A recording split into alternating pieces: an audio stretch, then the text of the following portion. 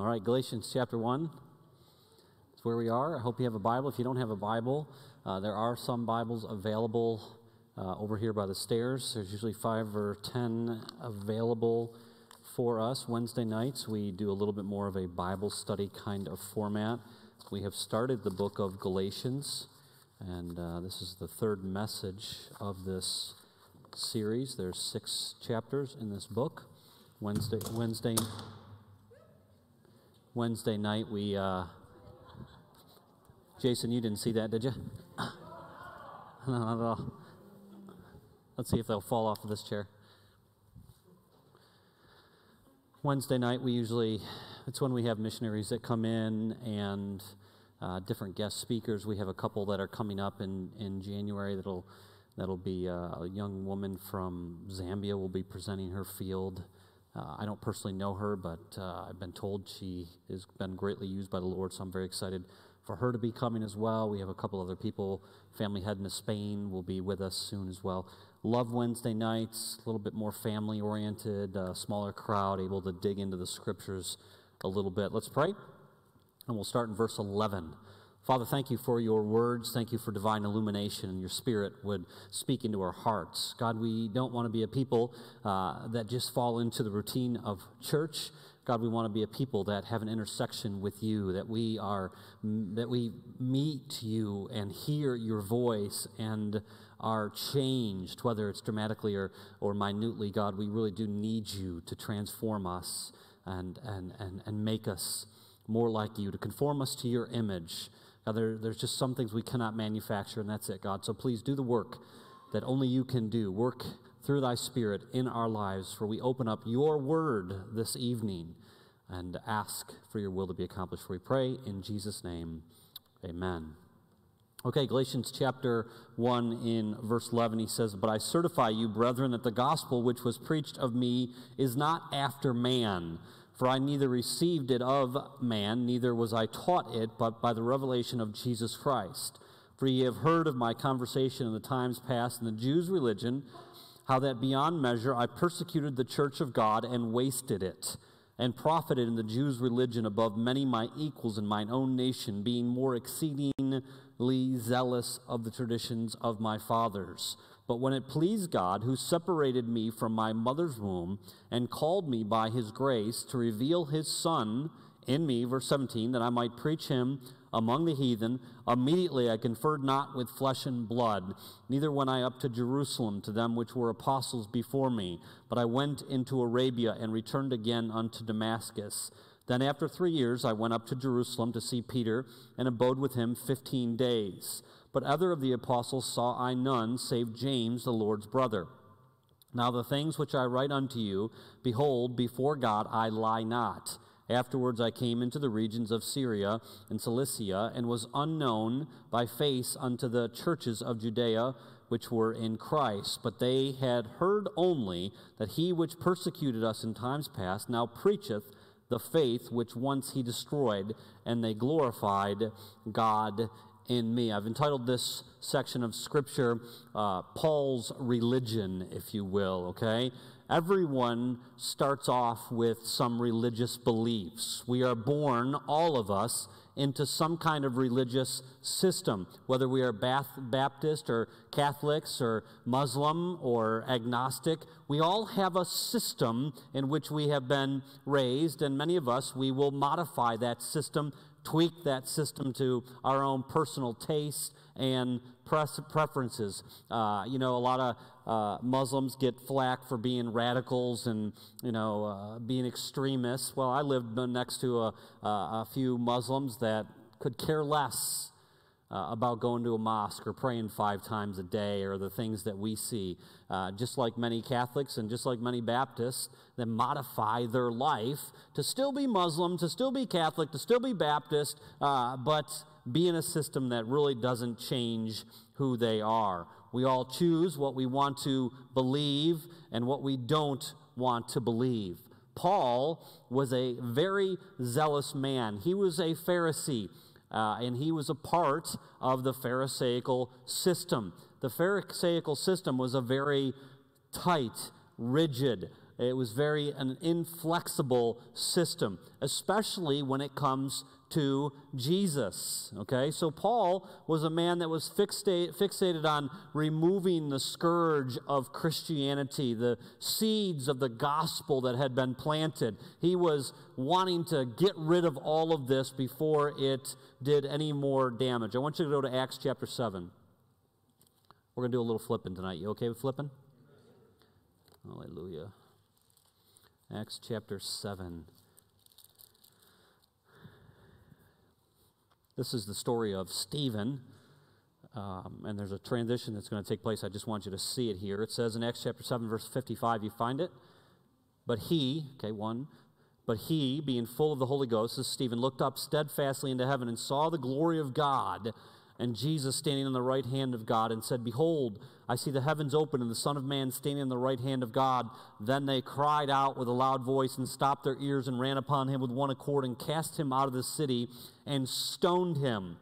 And the witnesses laid down their clothes at the young man's feet, whose name was Saul. Okay, this is the Paul that we're talking about in Galatians. This is the Saul. These are the same people, okay? So where was Saul before he became Paul? He was hanging out watching Stephen, this man that was filled with the Holy Ghost, get stoned. Now, I know that we don't do stonings anymore, but it is a violent and grotesque execution, if you will. You literally are pounding people with stones. You are throwing large rocks and boulders. We're not talking about little gravel pieces that are going to prick them and hurt them. We're talking about, many pounds being thrust at them. And finally, when it hits their head, it crushes their skull and their brains ooze out. This is what Saul is watching happening, and this is what he is agreeing with. So he says back to Galatians chapter 1, I certify you, brethren, that the gospel that was preached of me is not after men, for I neither received it of man, neither was I taught of it. Okay? He is going to defend himself from the attacks that are coming about his credentials. There are those that wanted to discredit Paul because he was not from the right school. He was not from the right church mission agency. He was not credentialed appropriately by man. He was not approved by the other apostles. If you do a search on Paul the Apostle on Google, and you'll find many articles that are written by different theological views that would suggest that Paul doesn't belong, his writings do not belong in the Scripture, that he is antagonistic towards the gospel of Jesus Christ, okay? So here he is on the scene here, and maybe you're here today and you thought, I've never heard that before. There are always those that are going to attack the Scriptures.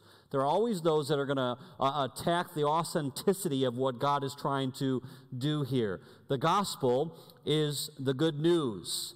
And just because a man has not gone through the proper school, just because a man has not been approved by the right people, does not mean that there is a copyright, if you will, on this. God is the gospel, is the good news. There is no copyright on that. There's no way that we can hold that back. A man is allowed to take that, and he's allowed to go forth with that. It does not matter what your denomination or your church board or your bishops or your elders or your members say. God is the gospel. Now we look in verse 12. He says, I neither received it of man, neither was I taught it, but by revelation of Jesus Christ. Now this is very interesting here. Normally, the gospel is communicated by man. I want you to go to Acts chapter 9 now. We're going to do a little bit of reading. Acts, Matthew, Mark, Luke, John, Acts. 9 comes after 8. 9 verse 1. Okay, so this is going to be Paul's conversion story right here. And if you've never read this before, you're going to see what takes place. Now, this is a violent man. This is a man that is against. He is an enemy of Jesus. He is an enemy of the people that would call themselves disciples of Jesus. Verse 1, you with me? Thanks, Dan. And Saul, yet breathing out threatenings and slaughter against the disciples of the Lord, went unto the high priest. Okay, so we see in verse 1, he's threatening, he's talking about slaughter here. And verse 2, and he desired of him letters to Damascus, to the synagogues, that if he may find any on this way, whether they were men or women, he might bring them bound unto Jerusalem. So in verse 2 he says, I need these priests to give me letters that allows me, that gives me permission. And you see in your Bible it says that are any of this way, okay, the way of Jesus. John 14:6, Jesus said, I'm the way, the truth, and the life. Any that are of that way, I want to be able to slaughter them. Verse 3, and as he journeyed, he came near to Damascus. And suddenly there shined round about him a light from heaven. And he fell to the earth and heard a voice saying unto him, Saul, Saul, why persecutest thou me? Interesting. Who is he persecuting? He's persecuting the church, right? He's persecuting the people of God. He's persecuting the followers of Jesus. But when the Lord confronts him, he says, why are you persecuting me? Boy, that's interesting. Verse 5, and he said, who art thou, Lord? And the Lord said, I am Jesus, whom thou persecuted. It is hard for thee to kick against the pricks. And he, trembling, he was just confronted by Jesus, and astonished, said, Lord, what wilt thou have me to do? And the Lord said unto him, arise, and go into the city, and it shall be told thee what thou must do. And the men which journeyed with him stood speechless, hearing a voice, but seeing no man. And Saul arose from the earth, and when his eyes were opened, he saw no man, but they led him by the hand and brought him into Damascus. And he was there 3 days without sight, and neither did he eat or drink. Verse 10, there came a certain disciple at Damascus named Ananias. And to him said the Lord in a vision, Ananias. And he said, behold, I am here, Lord. And the Lord said unto him, arise and go into the street, which is called Straight, and inquire in the house of Judas for one called Saul of Tarsus, for behold, he prayeth, and has seen in a vision a man named Ananias coming in and putting his hand on him that he might receive his sight. Verse 13, then Ananias answered, Lord, I have heard by many of this man how much evil he has done to the saints at Jerusalem. Here's his reputation right here. You see that? They knew who this guy was, and he called him evil. Verse 14, and here he hath authority from the chief priest to bind all that call on your name, on thy name. But the Lord said unto him, go thy way, for he is a chosen vessel unto me, to bear my name before the Gentiles and kings and the children of Israel. For I will show him how great things he must suffer for my name's sake. And Ananias went his way and entered into the house, and putting his hands on him, that said, Brother Saul, the Lord, even Jesus, that appeared unto thee in the way, as thou camest, has sent me, that thou mightest receive thy sight, and be filled with the Holy Ghost. And immediately there fell from his eyes, as it had been scales, and he received sight forthwith, and arose and was baptized. Okay? So we see in this text, Paul's salvation is taking place. We see at this point in verse 19 and verse 20, he straightway gets up. He's going to preach in the synagogues that Jesus is the Son of God. Verse 21, all that heard him were amazed and said, is not this he that destroyed them which called on this name, the name of Jesus, in Jerusalem? Verse 22, but Saul increased the more in strength and confounded the Jews which dwelt at Jerusalem, proving that this is the very Christ. The revelation that Saul needed was the revelation of Jesus Christ. I love this story because God was willing to intersect in his life. He met him on this road, and he revealed himself. Now, this doesn't happen with us today. We're not gonna get revelation from an angel. That's actually what Galatians 1 says. If an angel shows up and begins to guide, we don't need that. Dreams and visions, we don't need that. Actually, what the Bible says is we have a more sure word of prophecy, meaning that we are able to open up the Scripture and we are able to study and read and contemplate and realize that what we have is greater than any of those revelations. But Honestly, most of us dream it would be really cool if I was walking down or driving down 390 or 490 or on the canal path, and all of a sudden, right? Kevin. We kind of think that would be cool. But what God has given to us is the way to actually have that same revelation that met Saul on the road to Damascus. We can have that same revelation take place in our own hearts. That's why we do this right here. That's why we do Word 365. That's why we do discipleship. That's why we do life groups. That's why we try to connect. That's why we have church services, because we believe as the Word of God is spoken that God's voice is heard. It almost seems too simple, doesn't it? I'd rather be walking down the road and have this thundering voice speak to me. And, this is so anticlimactic to open up my Bible. We've become so accustomed to this. But this is a privilege for us to open up God's divine word and to receive nourishment. Paul likely had heard about this Jesus of Nazareth. He obviously had rejected the witness of his disciples as blasphemy, and he was working hard to exterminate Christianity. See, we all have our own religion before coming to Christ. We all believe our path is the correct path. Paul thought the way of the Pharisee, the way of the law, the way of Moses, the way of violence, the way of extermination was the path of God, only to find out that he was completely wrong. This is the hard part of religion. Because religion creates for us oftentimes systems. And those systems usually don't do very well with Jesus and the genuineness of the actual Scripture. Paul was a Pharisee of the Pharisees. He was a bright man. He was probably a genius, some would say.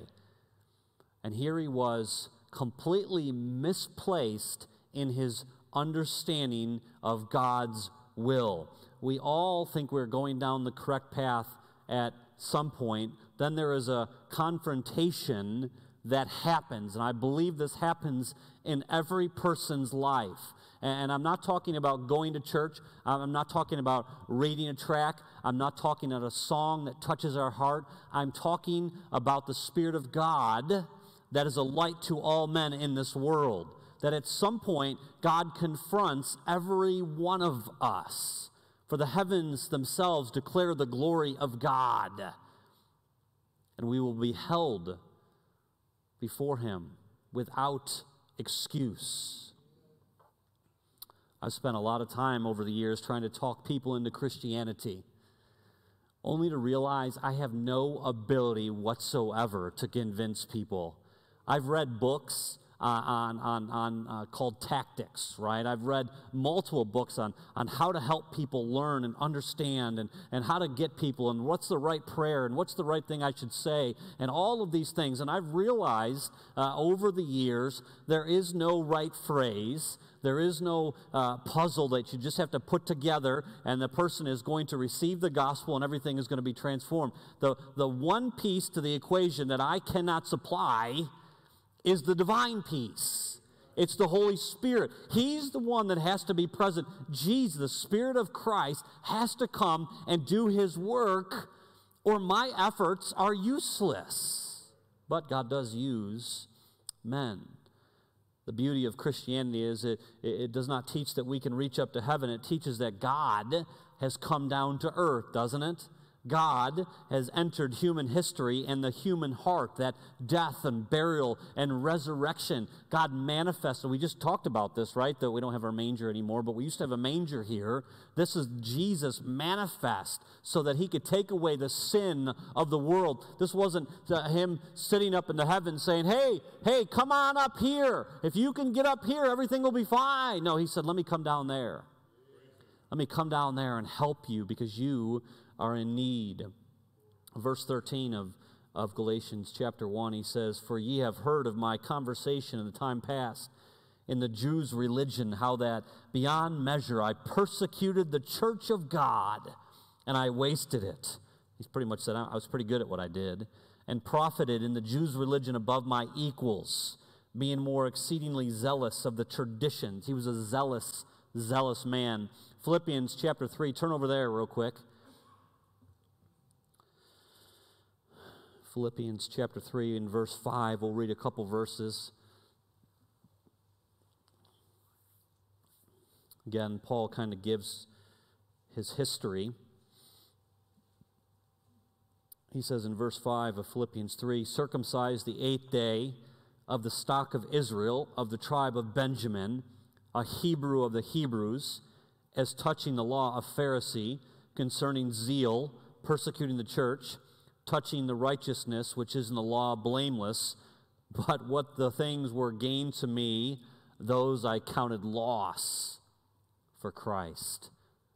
That resume, Pharisee, Hebrew, keeper of the law, persecutor of the church, I did all of these things. That resume was worth nothing. The only thing that mattered was the righteousness of Jesus Christ. What I like about Paul is in either side, he was not a fence sitter, okay? He wasn't 1 foot in, 1 foot out, wasn't really sure where he wanted to be. Man, when he was a Pharisee, he was all in as a Pharisee. And when he became a Christian, he was all in as he became a Christian. Boy, this is what we need, isn't it? We need people that are going to be determined, no matter what side of the fence they're on, they're going to be all in. And I would encourage you, be all in 2019.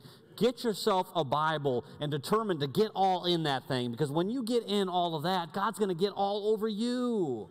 That's His promises. That's what He delights to do, is to work in our lives. Verse 15, it says, but when it pleased God, who separated me from my mother's womb and called me by His grace. I love this, this phrase here, who separated me from my mother's womb. Jeremiah says something very similar in chapter 1. He says, before I formed thee in the belly, I knew thee, and before thou camest forth out of the womb, I sanctified thee and ordained thee a prophet unto the nations. I love how God is so beautifully at work in the world around us. I love how God is working on redeeming people that seem unredeemable, right? I mean, Paul is this, he is an angry, violent man. He is exterminating men and women that are of the way, that are disciples of Jesus Christ. This is a guy that we would look at and hope he gets hit by a truck, right? We would look and go, it would be merciful for lightning to strike this guy down, or this would be great if this guy just somehow vanquished. We wouldn't care. Nobody would even ask any questions. We just go, hallelujah. But what happens in the life of Paul? This guy that we look at and go, he's too rough and tough for the gospel. He'll never be a Christian. He's too hard. He's too involved in his own. He's too zealous. He's too Islamic. He's too Catholic. He's too religious. He'll never receive the gospel message. Is the guy that God confronts and completely melts all that away. Because he says in verse 15, he said he was separated from his mother's womb and called by His grace. God from the beginning had a plan for Paul's life. Now, I want you to be careful in here. In all of this, we must see that although there is an election that is taking place, here is a man that is maybe elected, but maybe not saved. You see what I'm saying? Well, he was called from his mother's womb. Listen, he was unsaved. You can go hyper-Calvinist on me and say, well, if he's elected and he's saved. Listen, if he died before that Damascus road, our boy was an unbeliever, and he would have gone to hell. You can say, well, he didn't go to hell because, okay, I get the argument. But if he was an unbeliever, so you can say, well, he was from his mother's womb. That's what it says, by God's grace. God's grace was not poured out upon him until he had a meeting with the great revealer of truth, Jesus Christ. And that's when his heart was warmed to the gospel truth, and he shed everything else and all those beliefs, and he was completely willing to move forward. Often we look at the zeal of a person and we think there is no hope. We look at the sin of a person and think there is no hope. We look at the darkness of a person and think there is no hope. Listen, Jesus died on the cross of Calvary. He brought forth the gospel for sinners, not saints. That's why he shed his blood, for those that are sinners. And just because a person has a little bit of sin or a lot of sin, the blood of Jesus Christ will wash all that away. I was reading a story this week of a guy named Tom Papania, I guess is how you would say his name. He was second in command in the New York City Mafia. At 10 years of age, his dad had come over from Sicily, and his dad was a bad dude. He was in charge of the Mafia there, and his dad was beating him. At 10 years of age, he vowed that he would never cry again, okay? And so he began to grow up in this Mafia system, and his heart became cold, and as a young man, he became a thief, eventually was an extortionist, and ended up murdering many, many people. His heart was so cold, they said, when other criminals would look into his eyes, that they would have a shiver go down their spine. He was just a bad, bad guy, okay? Eventually, God spoke into Tom's heart, and he rejected, he pushed away, and he said, I'm going to get in front of God. I don't want God to catch up to me. So he says, what I'm going to do is I'm going to end my own life so God can't do what he wants to do in my life. So he went to his whole hotel room and he got himself a gun, and he was just about ready to kill himself, and the phone rang. He said, fine, I'll answer the phone. He answered the phone, and it was a friend that had invited him to church, saying, hey, why don't you come to church tonight with me? And the guy said, fine. This way I can show God that I can go to church and still do what I want to do. So he went to church, and he went through the whole message, and got done with the service, and the pastor walked up to him. They introduced themselves, and he looked in this man's eyes, and he says, you look like a hurt boy deep inside. You look like you're just a boy that's been hurt. And he said, Tom said, that man made me so angry because he was able to see into my soul and realized how vulnerable I was. Everybody else thought I was this rugged, tough, mean, angry person, and this pastor looked at me and realized that I was broken. And so he went home, and he determined he was going to go back that night and kill that pastor. Get rid of him. And so he did. He went back that night, and he walked into that church, purposed to kill him. Instead, he sat down with that pastor, and they began to talk. 1 hour, 2 hours, 3 hours. Finally, he began to cry and confess all the things that he had done. And he said to this pastor, let me tell you the things. And in essence, what he was doing is confessing all of his faults and recounting all the criminal activity and all the sinful activity he had done. And finally, the pastor said, why don't you just call on Jesus and he will forgive you? And he said, God can't forgive me. And he said, yes, he can. And that man called out on Jesus' name and was completely changed. See, oftentimes we stop and we think, he's in the mafia. That boy right there, I hope somebody takes him out. It'd just be one less bad dude in this world, and then us righteous people would have a better time, right? Jesus says, I created these people for a purpose. Every one of them has my fingerprint, has my design, and I'm not giving up on them, and I don't think you should either. We look at this text, we realize that God does a work to transform people, the bad, the ugly, the fake, the pretenders, the wealthy, the weak. It transformed because God is truly the gospel. And isn't it beautiful? Just about the time we think a person has no hope, and just about the time we abandon a person and think that nothing can take place, that God steps in and does the impossible. Does the impossible. If you've ever listened to the song Amazing Grace, it was written by John Newton, who was a captain of a slave ship. And he was a man that was tormented for years by what he was doing he knew was wrong. He was taking African slaves, and he was bringing them to Europe and into the Caribbean, and he was selling them for merchandise. And of course, if you know anything about the slave trade, oftentimes the ships were not fit with enough food and water, and they would just, take the merchandise and throw it overboard in order that there would be enough space for all. Well, as human beings, we recognize what we're doing, and so you have to become harder and harder. But eventually the gospel came into John Newton's life, and he went from being a murderer and a slave trader to becoming a minister of the gospel.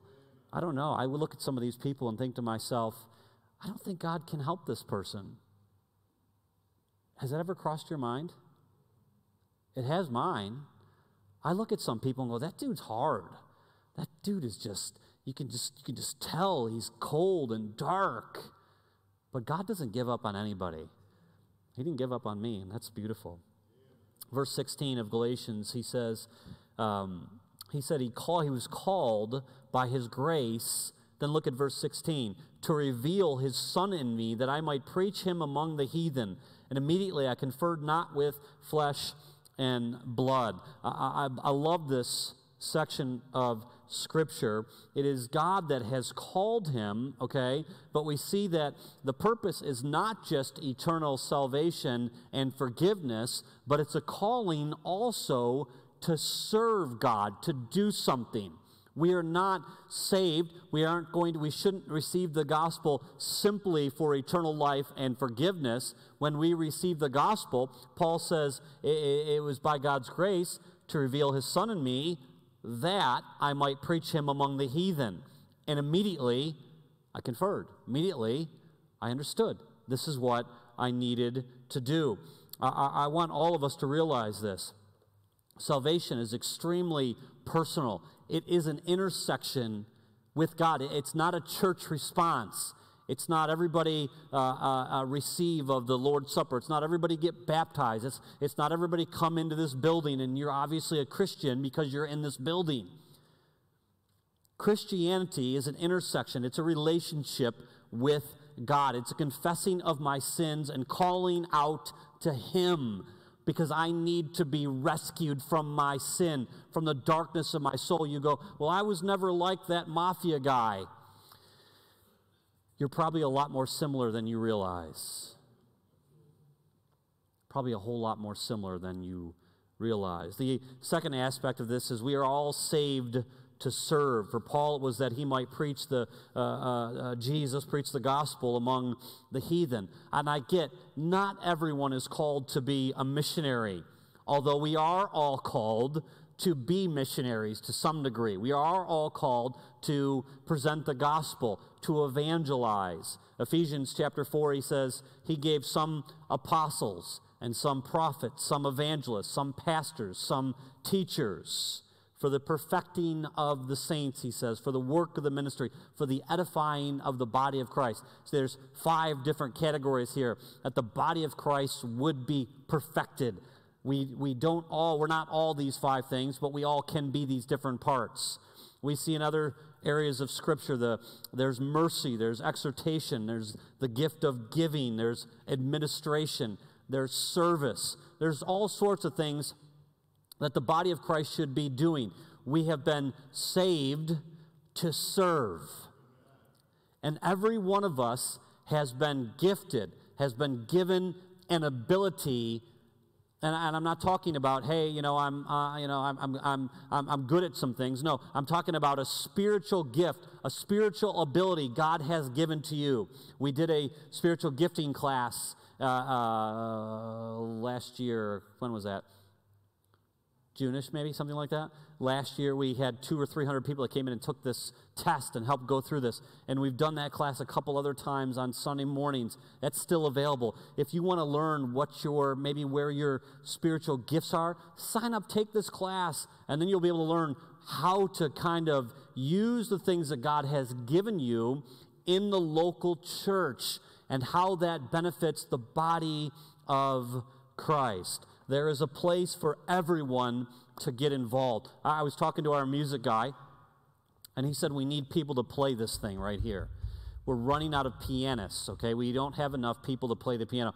So he says, would you please make an announcement that we need? There's some people in this church that are gifted pianists, but are not using that for the Lord. We need a guitarist. We need some drummers. We need lightboard people, soundboard people. We need people to hold up the doors and people to say welcome when you come in. We need people in the Sunday schools. We need people in the nurseries. We could use another preacher, I bet, too, right? You're supposed to say, no, we got that one covered, right? The point is, every one of us has been gifted, and we need to use that gifting in order to benefit the church of God. And you say, well, that's kind of self-serving. Don't you remember what we talked about in Acts chapter 9? When Saul persecuted the church, he was persecuting Jesus. To serve in the church is to serve Jesus. That's the reality of all of this. He says, neither I went up to Jerusalem to them which were apostles. He said, this was not by man. This didn't take place. He says, it was 3 years later. He says, I'm not lying to you. And then in verse 23, I like this. He says, but they had heard only that he which persecuted us in times past now preacheth the faith which once he destroyed. People were nervous around Paul because he was such a zealous man that these people weren't sure if he was like a spy, that he was trying to infiltrate these Christian cells so that he could root them out like that. And so everybody was like, I don't know if I believe this. I'm not sure if this is really taking place. I'm not sure if I'm for this, right? It's going on. But the reality is, his life had changed. A person should be changed by the gospel. A person should be changed by Jesus Christ. Paul said in 2 Corinthians, why don't you turn there? This is one of those verses that you should know. So underline it in your Bible. Or highlight it, or however you do that. 2 Corinthians chapter 5, verse 17. Therefore, if, that's an if statement, if any man be in Christ, so if you're of the way, if you're a disciple, if you're a follower, if you have been born again, if you've received the gospel, he is a new creature. Old things are passed away. Behold, all things are become new. Listen, Christians should have a testimony. They should be a light and a salt to this world. You can't fabricate that. It should just happen because you're now filled with the Spirit of God, because the gospel, because Jesus has forgiven you. Now, I get we need to grow, we need to understand, we need to learn, we need to do some things, okay? But I can never fabricate or manufacture or rehearse my testimony. It is who I am, okay? So when you become a Christian, people at work should look at you and go, man, what happened? What do you mean what happened? I feel the same. Don't I look my clothes, or what did I got a sock on my back or what? People should understand. They look at you, nothing really changed. Yes, something changed. For the first time in your life, you're actually alive. Ephesians 2 said you were dead in your trespasses. Now you are alive. For the first time in my life, I am alive. I was alive physically. Now I'm alive spiritually. As God designed me, I am now alive. The Spirit of God is pulsing through my body. People around us will know that. You may not even be saying to them, I'm a Christian, passing out 100 tracts a day and judging people, right? But it's okay to be judgmental, right? But there's a difference for the Christian. People should look at and say, what happened to you? I remember you doing, I remember you going, I remember this. What happened to you? Well, let me tell you, I was on my road, and there was a thunder in my soul, and it changed my whole life. Now, that's what happened to Saul. If you want to hear my story, I was on the second floor of my parents' farmhouse next to a waterbed. It's not quite as cool as Paul's, but That's my thunder story right there. And when I got up, I was a new creature. Old things were passed away, and all things had become new. Matthew chapter 5 and Galatians chapter 1, verse 24, it says, they glorified God in me. Matthew 5 says, let your light so shine before men that they may see your good works and glorify God. Glorify your Father which is in heaven. See, that's what Christians are. They're those that are to be glorifying God. We're just reflecting the light of the glorious gospel. We're just opening up the love that God, that's all that Paul is doing right here. And they're going, man, we don't like who you are because your system is different than our system. Listen, all of us have a religious system, and it makes us rigid and inflexible. And Jesus comes into our system and says, that system's not working because it'll never get you to me. The only way to get to me is through the Son, is through the cross. And so we continue to study this beautiful epistle in which Paul, in a marvelous way, has been confronted. And each one of us is able to have that same confrontation through the Scripture as we hear God's voice and as we're challenged and as we're pushed and we're pulled to be people of faith, people that resemble more and more the image of Jesus Christ. It doesn't matter if you're Tom, the mafia guy in New York City. It doesn't matter if you're a good little schoolgirl. The same blood that was shed for Tom, and the same blood that was shed for this little schoolgirl can cleanse every single one of us eternally and can even change our life right now abundantly. Let's pray.